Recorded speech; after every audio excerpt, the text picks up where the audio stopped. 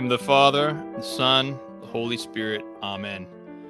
Hail Mary, full of grace, the Lord is with thee. Blessed art thou among women. Blessed is the fruit of thy womb, Jesus. Holy Mary, Mother of God, pray for us sinners now and at the hour of our death. Amen. Name of the Father, the Son, and the Holy Spirit. Amen. Amen. Brethren in Christ, Laudate Jesus Christus in secula. This is Timothy Flanders with the meaning of Catholic. Jesus is King. Happy to be joined by my friend Thomas Mirus. Thomas, how you doing, brother? Good. How are you doing, Tim? Excellent. Very, very good. So Thomas is from CatholicCulture.org, linked below. He runs the Catholic Culture podcast, and there's all sorts of great stuff at CatholicCulture.org. There are a ton of audio stuff, audio fathers, audio books, written content, lots of great stuff over at CatholicCulture.org. So make sure you check that out. Anything new at Catholic Culture, Thomas? Sure. Yeah. Well, as you mentioned, we have a lot of written content, but I run the little podcast network we have over there. So on my interview show, the Catholic Culture podcast, which is generally in the sort of arts and culture area of things, today I put out an interview with Maggie Gallagher, who was for many years the public face of the fight against gay marriage, but now she's the executive director of the Benedict XVI Institute for Sacred Music and Divine Worship, founded by Archbishop Cordileone. So she's now in the business of arts patronage and sort of communications for the Archbishop. So and she has a really interesting story. And then I co-host Criteria, the Catholic film podcast, where we discuss great works of cinema from a Catholic perspective. Most recently, we discussed the classic movie On the Waterfront. I don't know if you've seen that, but it has one of the great Hollywood priests. Was made in 1954, has a very heroic priest character in it. It's based on a true story. And then we also have some podcasts dealing with sort of the Catholic classics. So Way of the Fathers with Mike Aquilina just finished its first season, where he profiled each of the fathers of the church in 56 episodes. And now he's doing some sort of miscellaneous talks in early church history. So the role of deacons, the invention of hospitals, things like that. And then season 2 will cover the ecumenical councils in a few months. Oh, and then finally, we have Catholic Culture audiobooks, which is what it sounds like. We have a wonderful voice actor, James Majewski, who produces it all on a very professional level. And he covers a lot of classic Catholic writings, usually the fathers of the church or writings by St. John Henry Newman, but sometimes branching out from that into encyclicals and things like that. His most recent episode was for the Feast of St. Thomas Aquinas. It was a sermon, one of his St. Thomas's academic sermons. Most people don't even know that we have sermons by Aquinas, and it's on how to detect false prophets. It's very, very good. Excellent. Yeah, so much great content over at Catholic Culture. I especially appreciate your work, Thomas, with doing just the aesthetics of a lot of great stuff that you have over there. So today's topic, we're going to continue. We had Thomas on last fall. We talked about St. John Paul II's letter to artists. Right. And tonight we're just going to be talking about his Christian personalism. We're promoting the English critical edition of Wojtyła. So this is volume 1 of, I don't know how many volumes. I don't know, 10, 12 volumes or something like that. But Grzegorz more than that, I think, yeah. Oh, okay. Yeah, I don't know. Grzegorz Ignatyk, he was on the show for the Feast of John Paul II last October. He's the translator. And this is John Paul II's fundamental philosophical text, Person and Act. Yeah. And so it's a very, very important work to understand John Paul II, to understand his vision of Vatican II and its engagement with modernity. So we're going to discuss that tonight. We'll see if this is part 1 or part 2, part 3. We've just finished the first part of this text, which is just the introductory material. But I wanted to recommend a few other texts as well on this subject, because Person and Act is very difficult reading. Yeah. It's very difficult philosophically. I'm glad we're having this conversation, Thomas, because I've had a hard time getting through it. It's a difficult text. This one right here is probably the best secondary source that I found The Personalism of John Paul II by John F. Crosby. He's a Hildebrand scholar. Oh, great. And this is just a great little 90-page breakdown. This is definitely the easiest text that I've found. It's like just a $10 book. Yeah, I should have read that first. Well, it's really helped me. Yeah, because this is literally the first like formal. Well, I guess I did read Love and Responsibility years ago, and I didn't have too much trouble with it compared to this. But I really don't know very much about personalism. I should just say that, you know, before when we talked about the letter to artists, I had not expertise on that text. I'd read it a few times, but I had a lot to say contextually, you know, because I am a musician and I have read a lot on the philosophy of art and stuff. This situation is entirely different from that. In this situation, I essentially know nothing other than what I've read in this book. So I just want to be clear about that from the outset. Yeah. And I'm not an expert. This is not, I'm not being interviewed here. This is a book conversation. Just trying to help each other get through this material. Yes, absolutely. So we're hoping that this will just generate conversations in your mind with your own brethren, friends, because this is an important topic. The other text is Buttiglione, Carol of Wojtyła. Yes. This is more difficult. It is a bit more dense, but it's probably easier than the actual text of Person and Act. But then Person and Act, it's, I mean, the whole text is some 600 pages. But the first part is these introductory notes that Wojtyła has. So we haven't even gotten into the actual Person and Act. But I'm based on this reading that I've done, I'm going to try to define Christian personalism. I was talking with Grzegorz Ignatyk about it. And as far as I can tell, Christian personalism, as the teaching of St. John Paul II, I would define as guided by Christian revelation and Thomistic metaphysics. It is a wondering at the transcendent dignity of the human person. It is a reverent reflection on the image of God in man. And it's important to note this because the English translation of this work first went through a very sort of strong paraphrasing that made it very phenomenological to the extent that all of his citations to St. Thomas were being deleted. Right. Not all, but many of them. A lot of the Latin terms that he uses are deleted. So this text is a lot more faithful to the original Polish, is that it keeps that St. Thomas, all those citations of St. Thomas. So John Paul II, or Karol Wojtyła at this time, he keeps Thomistic metaphysics, realistic metaphysics, and then he utilizes some phenomenological methods, especially out of Max Scheler, to investigate the reality of the subjective.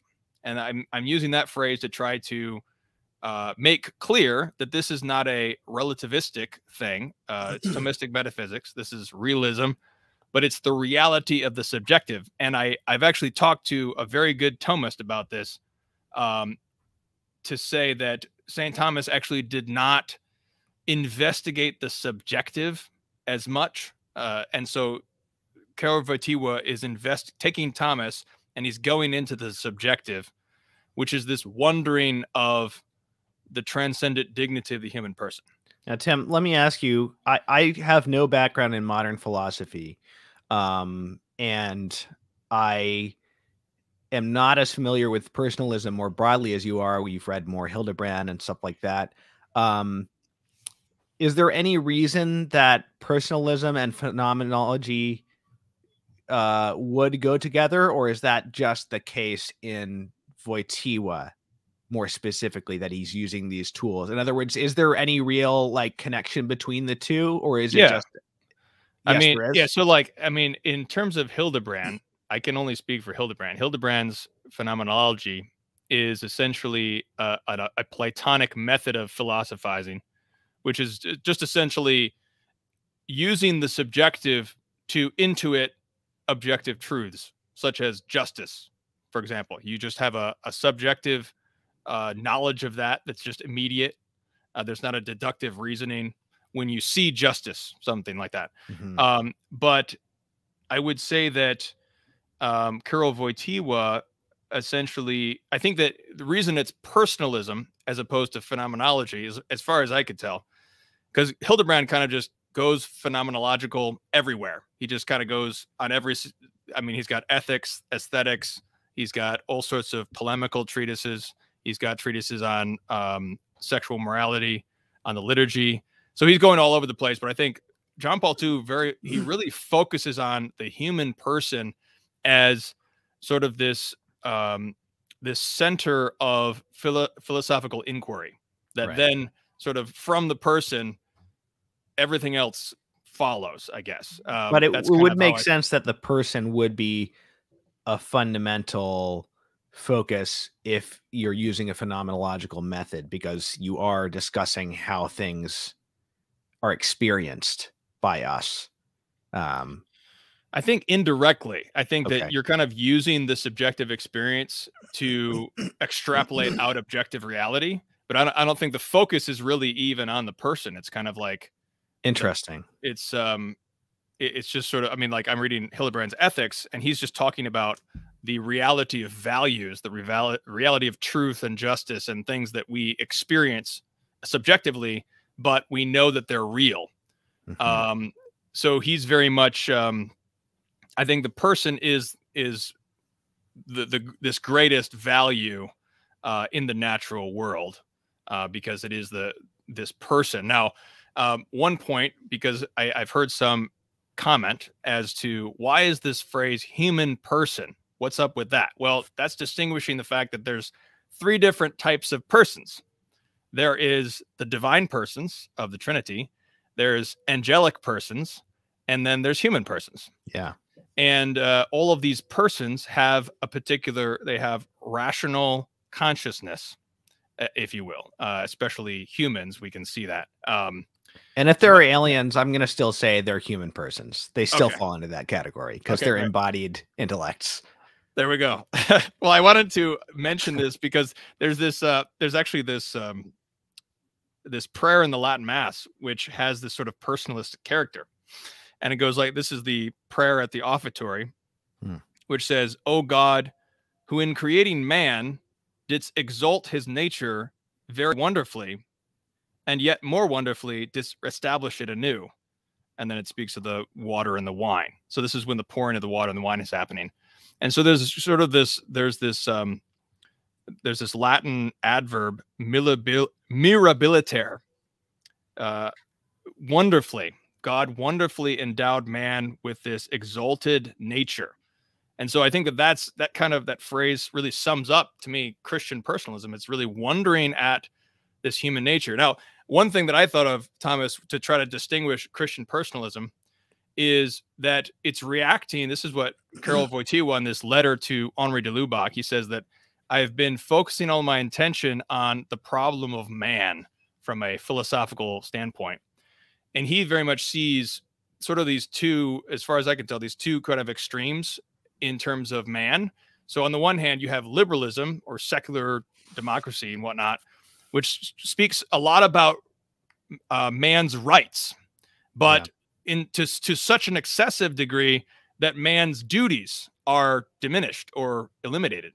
Whereas on the other hand, you have collectivism and socialism, Marxism, which speaks of man's duties to the state, that the man himself is sort of subsumed and pulverized by the state, so that his rights are gone. And so I think in the middle, we have this Christian personalism where man has rights and duties, because he's a human person. He's defined by his relationship with his fellow man and with God.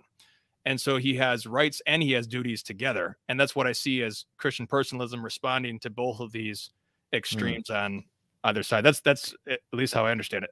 Could we say that, beginning with the Renaissance, there was this anthropocentric turn towards man, and then at a certain point, Christian personalism would show that, okay, if you're going to turn towards man, you're still going to find things there that relate to God. You're not going to be able to escape God by turning to man. So we're showing how at his very core, man has to relate to God and has to relate to morality. Because that's another thing that he points out at the beginning of this synopsis in this book is that this all relates very fundamentally to reality, not that the content of his election is about the content of the moral law, but that that sort of the relation to the moral norm is a fundamental part of what constitutes the relation between the person and the act, or that the relationship between the person and his act sort of immediately introduces the problem of the moral norm. So you can't, so if you're going to look at sort of the subjective, you're still not going to escape an objective moral norm. And if you're turning towards man, you're still going to have to deal with man in relation to God. Is that sort of something, I mean, big picture, because we haven't gotten to that in detail in this book yet, but is that sort of something that John Paul II is doing, broadly speaking? Yeah, that's as far as I can tell. It's the transcendence of the human person. Right. It's what really makes him a person, is this transcendence, which is shown in many ways. We can simply say the image of God itself in man. Yeah. But like you're saying, there's this intuition that's in the subjective of man, this intuition, this intuitive connection with the moral norm. So he's connected somehow with this absolute logos of moral order, which he connects with in his actions and his person, which, like you said, I was trying to find that quote from in here in the reading that we did. He says that, here he speaks of conscience here on page 34. Conscience constitutes a manifestation of the transcendence of the person in the act, for it brings into every act an element of truth in striving for the good. This is something that John Paul II brings up, I know, is the truth about the good, is that the intellect is attaining to the truth about the good, so that the person can then act according to what is truly good and not just what he feels is good. And it's interesting that he says that is immediately introduced by choice itself. The mere fact of choice involves choosing the truth. What was the phrase? Oh, the truth about the good. Yeah. Yeah. So yeah, that's a bold claim that as soon as you're choosing one thing over another, there is a question of value. It's not a matter of indifference, a matter of mere sort of irrational, nominalistic preference, that there is immediately a question of value here. Yeah, and I think on page 32, he says that self-determination is another basis for the transcendence, because if you're a determinist or if you're a materialist, there's no objective reality. There's no man has no soul. Then he has no freedom. Freedom is the sign that there is this transcendent peace that goes beyond the material world, that is able to direct man. And what John Paul II investigates so much is the consciousness of that. You have this consciousness, this reality that you can actually think about yourself. You can reflect upon yourself and the fact that yourself is actually doing something freely. Yeah. These are all manifestations of this transcendence in man that connects him with God and the supernatural. Well, it's really interesting because you were emphasizing this is not, a relativistic project. And I was fascinated by how he finds like these layers of consciousness and like layers of objective within the subjective and subjective within the objective, such that,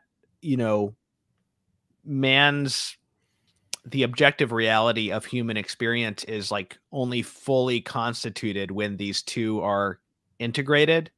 I mean, we can probably get into the details of how he says that works, but basically the idea that like your objective knowledge, your speculative knowledge has to be integrated and become experiential. And then that sort of full manifestation of I'm struggling here because this is a difficult work, that full manifestation of experience, what he calls lived experience, like as a single word, actually is not just a reflection of the objective, but it actually gives the human experience its objective fullness. Yeah, there's like an objective, there's an objectivity of the subjective. It's like, it's difficult going back and forth here. He does have a little section on subjectivity and subjectivism. Yeah. Which is where he's making this, and I mean, it's right in the very beginning, like he talks about how he wants to really have some kind of synthesis between St. Thomas and a phenomenological approach. And it's ultimately sort of an objective approach versus a subjective approach. But when we say subjective, John Paul II is just saying, I'm looking at the inner workings of man's inside. Like when you're thinking inside your brain, that's still an objective reality. It doesn't mean not real. Yeah, it doesn't mean not real. It just means it's happening inside your consciousness. Right. It's still real.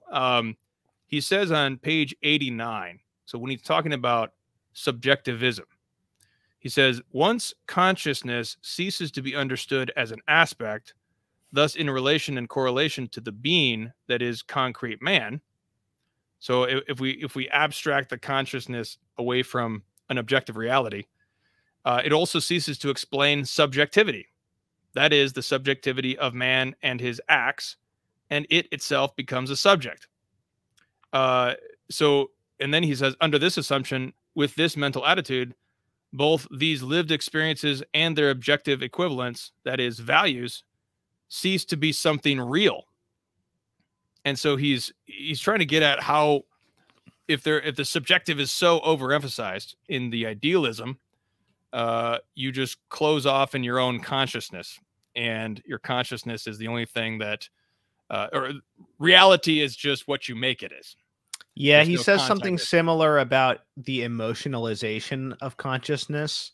He says that the emotionalization of consciousness occurs when emotions and sensations exceed comprehension and they result in collapse of self-knowledge. The emotions, this can happen because the emotions are too strong, or the self-knowledge is too weak for, or inefficient, I think, as he says, for consciousness to maintain an objective component. Excuse me, I've got a little bit of a losing my voice here today for some reason. But the main focus of consciousness then becomes not knowledge or human acts, but what happens in me, because early on he makes this important distinction between what happens in man and what man is consciously affecting in himself. So with emotionalization comes this sort of degradation from focus on acts, but on what happens in me. And if that gets bad enough, you'll even just perceive it as something that happens. So you lose connection with the I in which things are happening. So the emotions are mirrored, but without being mediated by understanding. He says they fall directly into consciousness. And along with this goes the emotionalization of lived experience, so that, and I'm kind of curious to see how you understood this phrase, but he says that man, I'm not directly quoting, but he says man ends up living by emotion objectively rather than fully, that is cognitively, experiencing it subjectively. So he says that when you get into emotionalization or subjectivization, you are actually not only losing the objective, but you're actually losing the fullness of subjective experience as well, because part of subjective experience is objective self-knowledge. Yeah, this is that what he says, the mirroring. What consciousness does is it takes your interior and it reflects it to you in a mirror. So you can look at your consciousness, or like your interior acts through your consciousness. You can see yourself, see your interior. You can kind of look at yourself. Wow, I just did that. I freely did this. Or like you said, I lost control of my anger and did this. This is similar to, I just read this in Hildebrand's Ethics, how he talks about moral consciousness, where someone is really awake to the values, awake to truth and justice, and he is actively striving for it, versus someone who is just moved about by the wind of emotion, or the wind of subjectively satisfying things, is the phrase that Hildebrand uses. I notice, and to your point about lived experiences, on page 84, Wojtyła says, although emotions themselves happen in man, the same man is conscious of them and, in a sense, governs them through consciousness. This governance is very important for interior integration. I think the integration is also the term that he uses in Love and Responsibility, about integrating your whole person so that you have this sort of balance between everything. And what I really like this part about the emotionalization, because it made me think of a distinction that someone once, I read somewhere, where someone was distinguishing between feelings and emotion. He was saying that, in, like, if you're in a relationship, you share your feelings, but you don't share your emotions, in this sense that feelings are basically your emotions plus rationality. You can look at your emotions and you can say, I feel angry because XYZ. That's kind of like a rationalized emotion,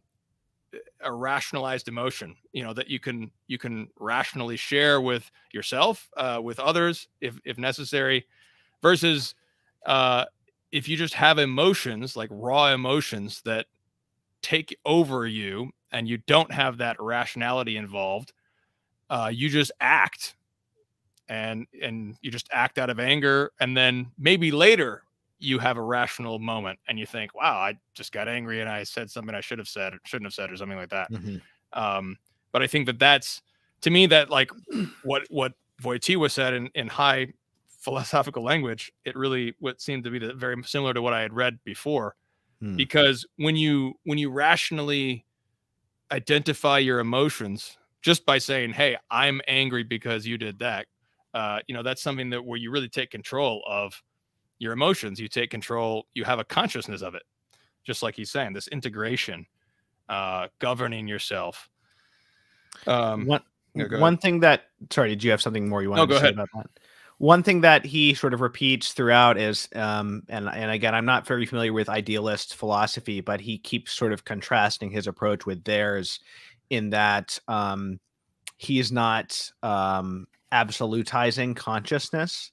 So he says at the beginning that consciousness is a function, not a substance. It reveals the subject to itself, but the subject stands outside or at the foundation of consciousness. But conscious does not just mirror the subject to himself. It also shapes human subjectivity, and precisely because we are creatures with consciousness, with intellect and will, our consciousness shapes our intellect. So it actually shapes the subject to some extent. But it is not the subject in itself. So modern philosophy, he says, errs in substantializing consciousness. So you hear people talking, your scientists talk about this all the time, right? Like, what's the secret of consciousness? And that's like it's a pretty, you're never going to understand the secret of consciousness if you treat it as though it is like the identical with intellect. For instance, the intellect is something that exists at the foundation of consciousness. It is the consciousness is what mirrors the intellect, but we don't experience these deeper spiritual parts of the soul directly. We experience them mirrored by in what of them can be mirrored by consciousness. Okay, so you're saying that the scientist is trying to crack this consciousness reality, but that's because he's sort of positing that consciousness is like a human organ. People talk about consciousness as though it is what distinguishes us from other animals, right? And it's like you have a higher, or certain animals have a higher, like it's a matter of degrees, right? Like higher or lower levels of consciousness. But it's like they equate consciousness with intelligence. Right. But consciousness is just something that mirrors and it shapes intelligence, but it is not in itself the subject. It's not in itself the intellect. It's not in itself the will. So they're treating the phenomena, because he talks about also the difference between phenomenalism and phenomenology. And he says the phenomenalists, if I'm using his term correctly, are the ones who absolutize it. So they take the surface and treat that as though that's the whole substance of the matter. Whereas a phenomenologist is using that consciousness to understand things that can't be directly seen, like the intellect, like the will, like the person in itself, like the suppositum, the subject. Yeah, this is another term that he uses, suppositum, which is a metaphysical subject of being and action. And when you add consciousness to it, it's a person. So a suppositum is a conscious person, or a person is a conscious suppositum, rather.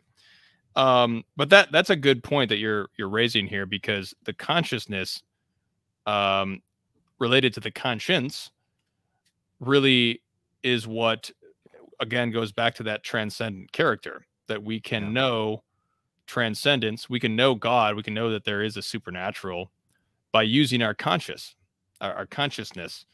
We're not just brains. We can think, but we can also reflect on our thinking by being conscious about what we are thinking. Yeah. And there's we're this conscious of our consciousness, and we're conscious of not only our acts, but the fact that we are the efficient cause of those acts.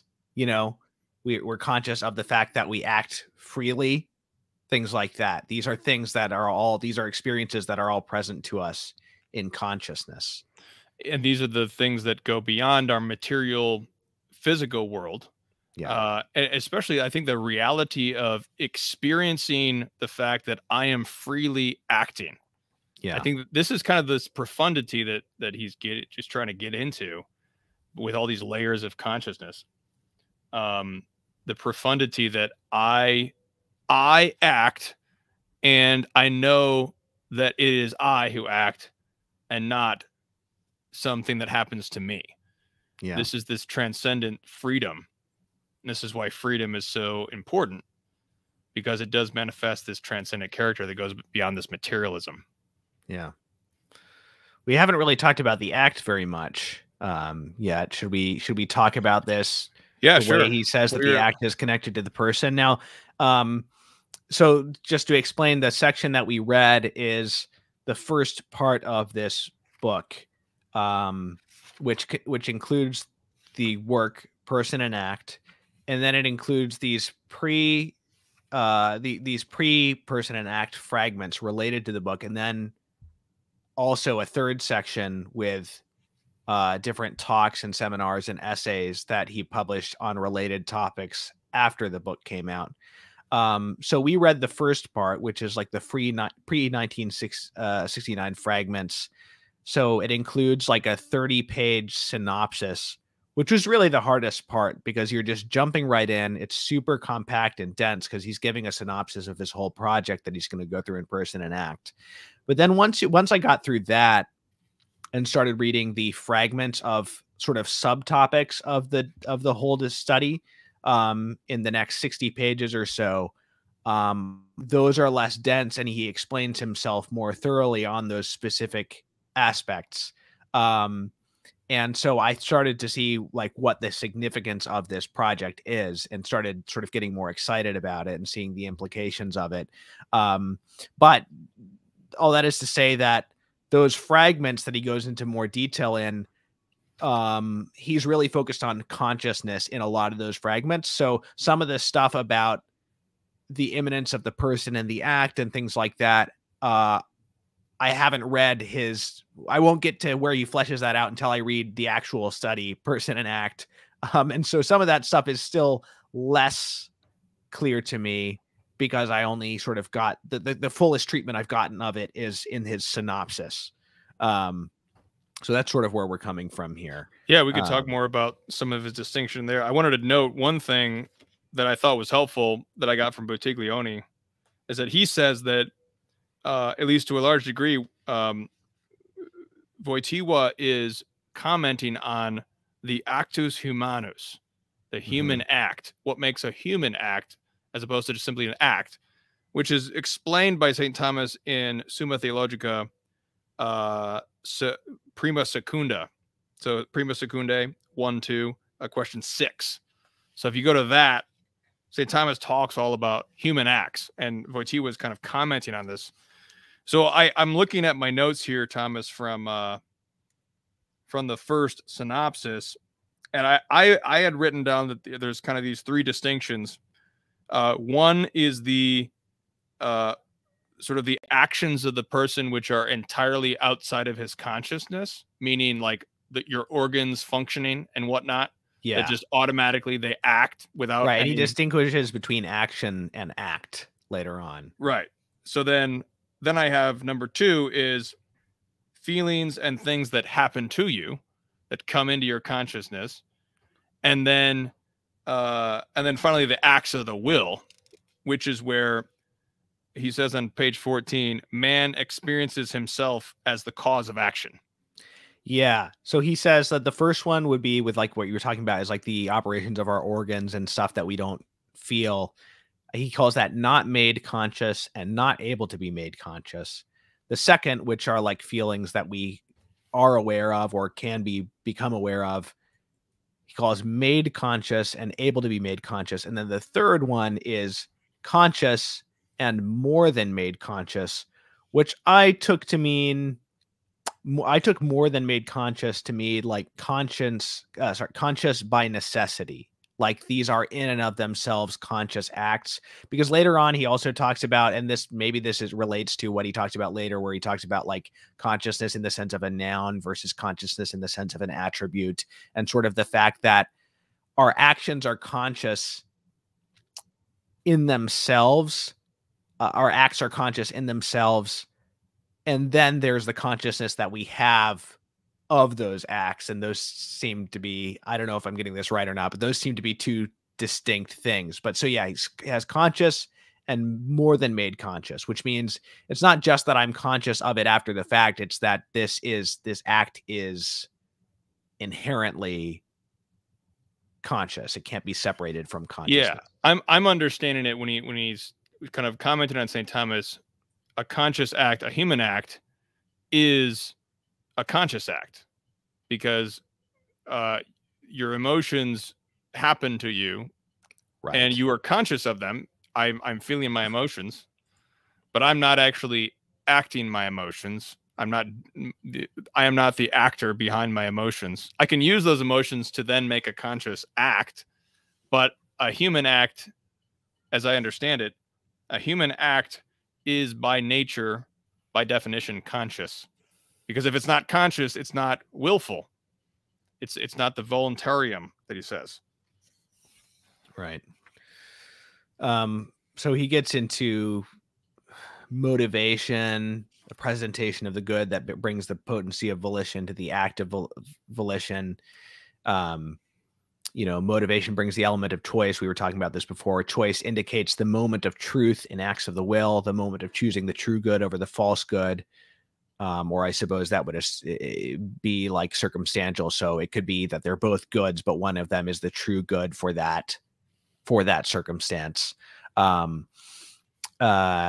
then, so he goes on to say free will in the sense of autodetermination. This is my summary of what he says. Free will in the sense of autodetermination does not presuppose only indetermination at the root of the will, but also the moment of truth inherent in choice, meaning that there is an inherent orientation towards the good in the basis of volition.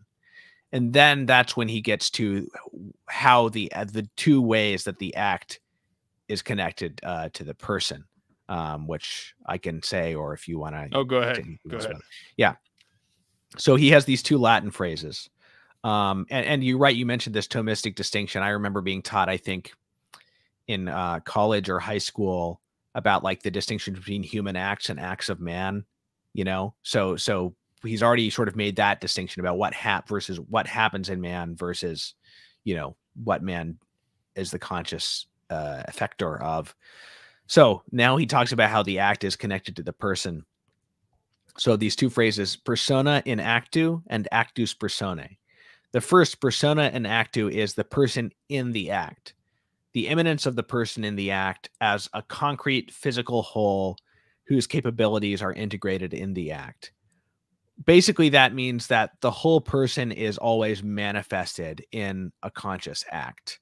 It doesn't mean that each aspect of the person is like is most directly connected to the act, but they all are sort of integrated in the act. One of the things that makes this difficult to talk about is that in the synopsis, these things are put so abstractly without giving like examples. So, I Yeah. mean, the stuff that you said about the workings of our organs and stuff, I don't even know if he gets that explicit. He I don't might. think he says that. I just wrote that in the margin. I thought, Yes, oh, it's an exactly. organ. So, I mean, I think it's fairly clear that that's sort of what he means, but he's really like, you really have to be able to think in pure philosophical terms to read this synopsis, because he's not sort of fleshing things out with examples or things like that. So I don't know, I don't know how to explain that Well, here's an persona and example actu that any further. when Go I ahead. think of, like, if you are overcome by emotion and you act out of anger, as we've mentioned before, like you say something out of anger, and then people will calm down, and then they'll say something like, I didn't mean what I said, Mm-hmm. or that wasn't me. And I think that they're kind of making reference to the fact that Wojtyła was talking about, like, that wasn't really a conscious act. It was just sort of, I was overcome by emotion and just sort of let the emotion take control. Right. And it wasn't really my person. It wasn't really my person that was consciously acting in those cases. Hmm. Even though you're still, I mean, you're still culpable for your own being overcome by emotion, of course, but it's Yeah. kind of like you do have this consciousness that something that I just did was not really me. And that's kind Right. of an interesting experience. I mean, we've all kind of experienced something like that here or there. So That's that kind would of, seem to, I mean, because that person is still acting in a sense, that seems to raise the idea that, like, and this is a very sort of, I guess, Aristotelian Thomistic idea, um, is that like whatever you can define a thing as, the the good version of that thing is just that in the maximum degree. So we could probably say, like, uh, a conscious act, acts are all conscious, but the uh the good act, the virtuous act, is the one in which uh the person is most fully integrated, that there isn't this disconnect where like one aspect of the person is sort of inordinately taking over. I don't know, what do you think? yeah, it seems like that's kind of Like, his this term, is a integration. metaphysical truth about how action always is, but it's also something that we can try to make most fully realized. Yeah, I that's what I understand. This integration, this really, because this is like getting into later on, like when Love for Responsibility, when he talks about self-donation, the donation of a person, and this is also what Hildebrand says, donating your person, you can only do that when you are really integrated in yourself and you have this sort of balance of your whole person and all that you are. Then you can give that over to someone else in the spousal relationship or in other relationships. Yes, that's how I understand. Shout out to Joe Boca. He's in the chat. He's from Here to Help podcast. Looking forward to checking out Von Hildebrand with Personalism. Yeah, I think that it definitely harkens back to Love and Responsibility a lot. That was the first text that I read. Yeah. And you had something. What did you send me on the later synopsis? Oh yeah, so this is what you sent me later on in the text. Wojtyła says the argumentation and substantiation of the ethical norms in material covered in Love Responsibility would not be complete and would not be sufficiently thorough if he's saying that the root of these issues is a vision of the person. This person would have to be examined separately.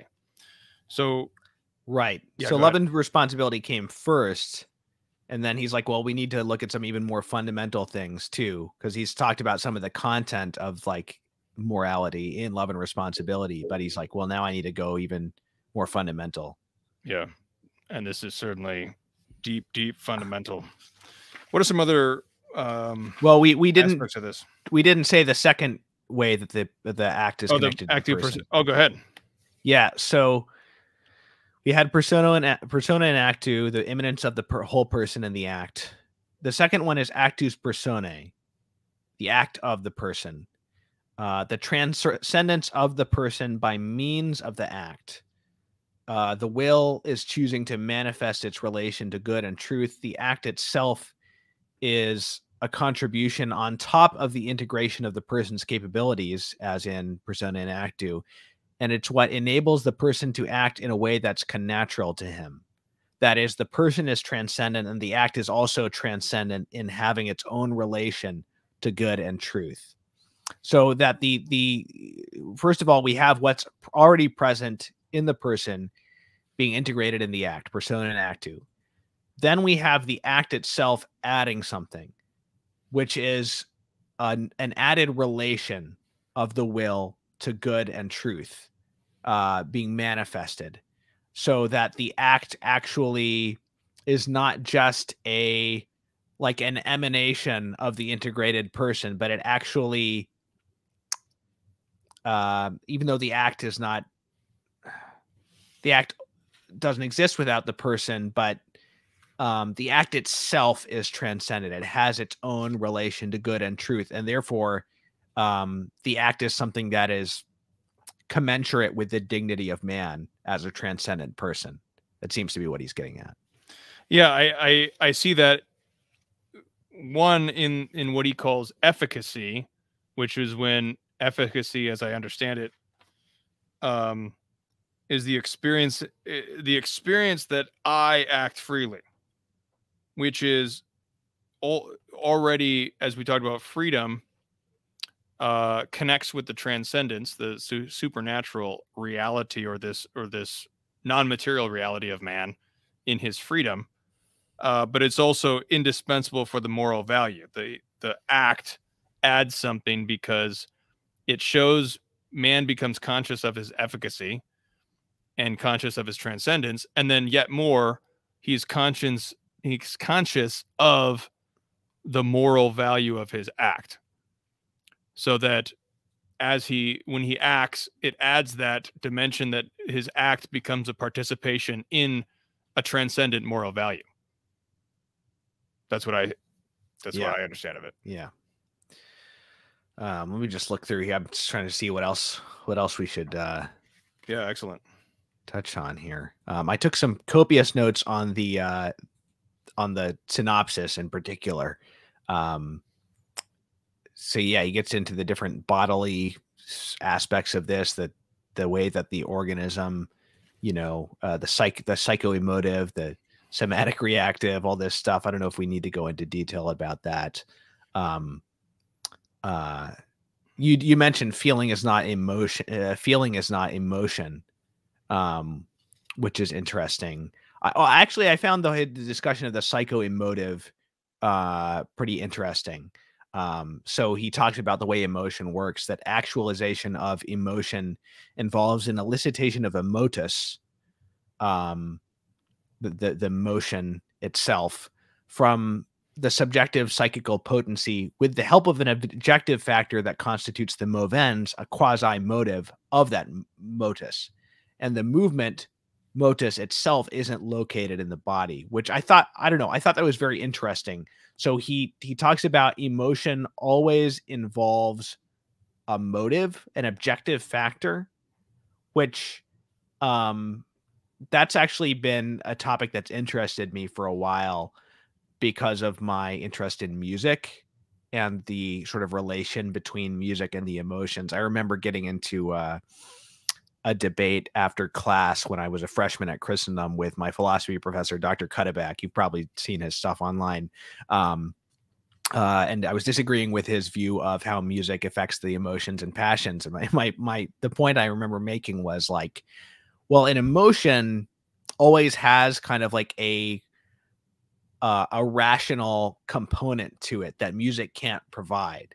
So, well, music affects the physiology in some way. My argument was that it doesn't provide emotion, strictly speaking, because anger or fear or something like that, there's always an object. There's always like a rational object to it. There's a motivating, objective motivator that Wojtyła talks about here, that music in itself can't provide in its substance. So that, I don't know, it just made me think of that. But I like that he talks about the objective factor, so that emotion is not just something of the purely of the body. And yet, even on top of emotions and affections, there's still feeling on top of that, which is sort of the full cognitive taking into account of the emotion that's occurring. It seems like the objective object, that's what provides the consciousness the ability to have this rational control of emotions. It's so it's what specifies emotion, because we can have all sorts of chemical reactions in our bodies, but none of them are specified as emotion without an object. Okay.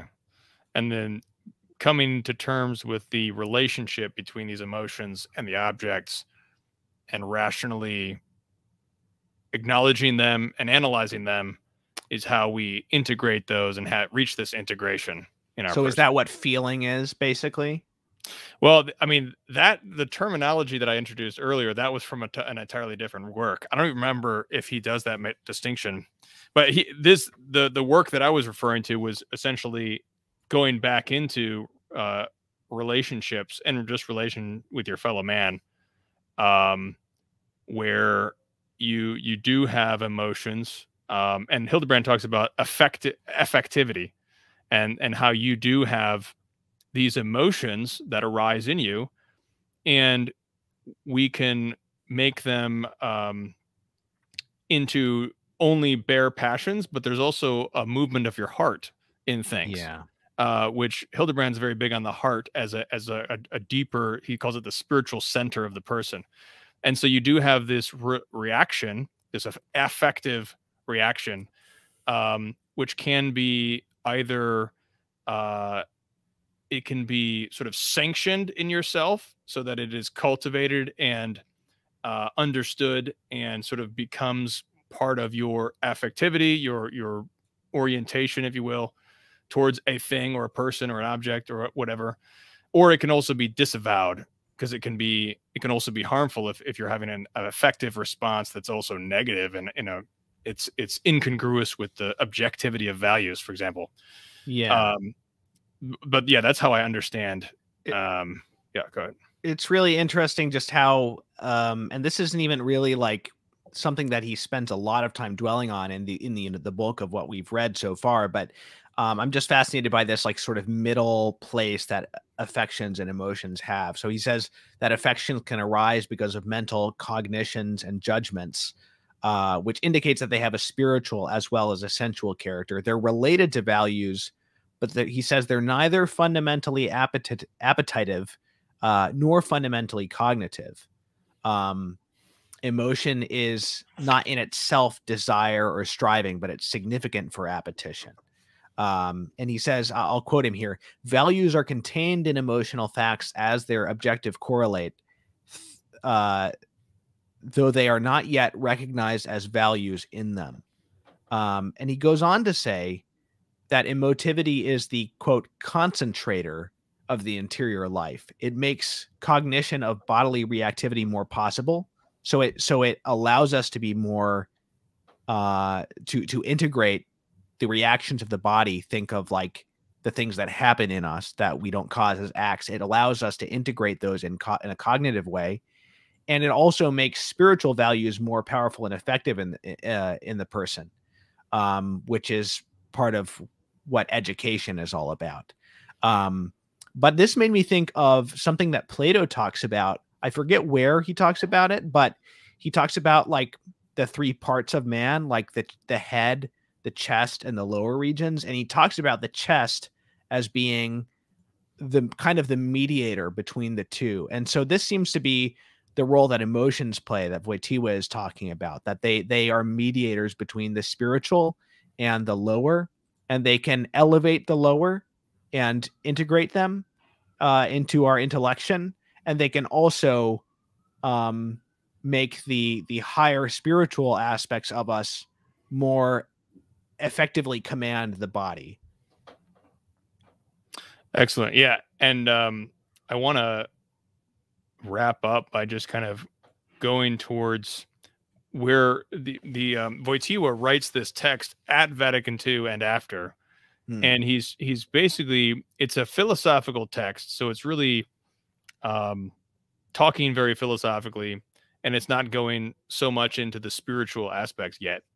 But I think that the exploration of the subjective, it really opens up the reality of, I think of St. Paul's phrase that we are the temple of the Holy Spirit, that the Holy Spirit dwells in us and sanctifies us so that God truly can integrate us into this human person, into this the Christian who's anointed, so that we can give ourselves to God and give all of our being to God, so that all of these different layers of our consciousness and our being and our person that he has created can be united with Christ.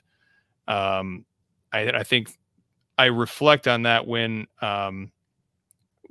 this work goes so deep into the consciousness. It's on the one hand, it's frightening as we consider our sins, because our sins corrupt all these areas and everything.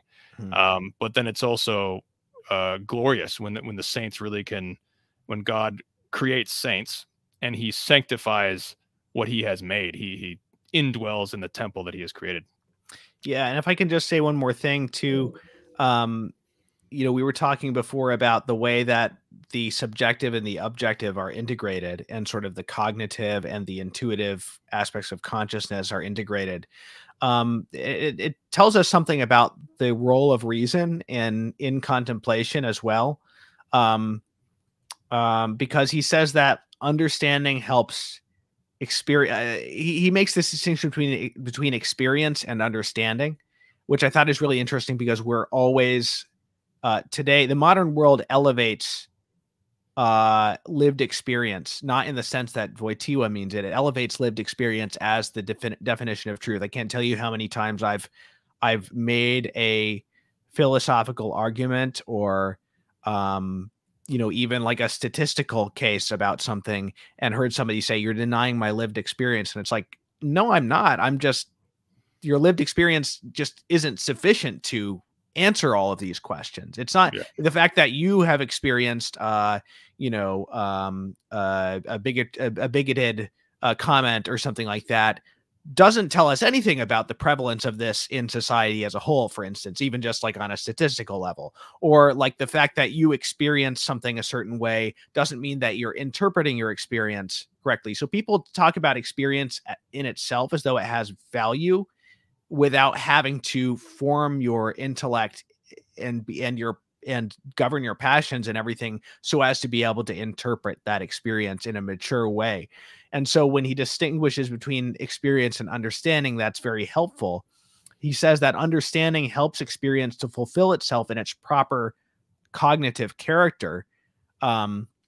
He also says that understanding and cognition don't depart further and further from experience, as might be, some people might think the danger is when you're doing metaphysics, for example, but they actually result in new and deeper intuitions. Indeed, he says, perfect intuition is the end of the discursive function.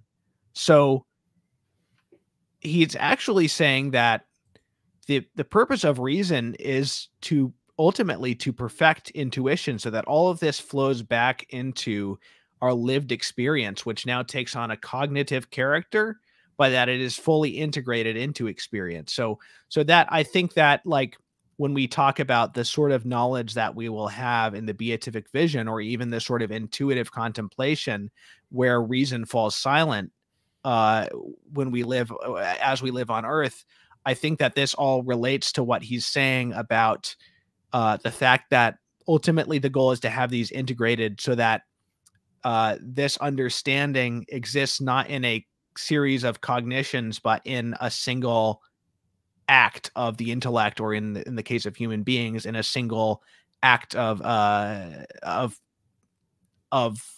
lived experience, a single integrated whole where the cognition and sensation and everything are fully integrated in one moment. And it's just a fully mature way of experiencing things intuitively, which I thought was very beautiful.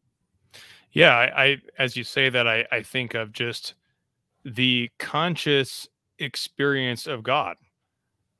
We can learn our catechism and we can learn our doctrine, but there's some moments in our Christian life, which is like, I think just experiencing the real presence of Christ in the Eucharist, having the sort of this knowledge, this consciousness of his presence. Yeah. And that when we go into these layers of consciousness, then we come into this conscious awareness of the person of Christ, the presence of Christ, the presence of God, where we truly have this union with Christ. So all that to say, we're all out of time. Thomas, any final words you wanted to share? Yeah, I don't know. I just want to, like I said before, reading the first 30-page synopsis was really hard. And then as I got through it, I started seeing how this actually relates to my life, in the later chapters. And so now at this point, I'm totally hooked and excited to read the actual study, Yeah, definitely. Yeah, I'm looking forward to getting into further, the actual text. I think that it'll probably be easier to understand, I imagine, once we get into the actual text of it. But yeah, so stay tuned. Once again, the Critical Edition Volume 1, you can link is below to take a look at that. We also have prior shows Thomas and I did with on John Paul II. We also have Jagosh Ignatic talking on John Paul II as well. Yeah, that was a good one. So this is Meaning of Catholic. We're all about discussing different points of view, different Catholic points of view, understanding them, presenting them for what they are. So that's what we're doing with John Paul II and others. So stay tuned. So thanks a lot for watching. Let's offer up an Our Father, especially praying for, as we draw closer to Lent, that our personhood may have this transformation in Christ, that ultimately the divine person of Christ would fill our persons so that we can also bring the gospel to others. In the name of the Father, the Son, the Holy Spirit. Amen. Amen. Our Father, who art in heaven, hallowed be thy name. Thy kingdom come, thy will be done, on earth as it is in heaven. Give us this day our daily bread, and forgive us our trespasses, as we forgive those who trespass against us. And lead us not into temptation, but deliver us from evil. Amen. In the name of the Father, and the Son, and the Holy Spirit. Amen. Jesus is King. Amen.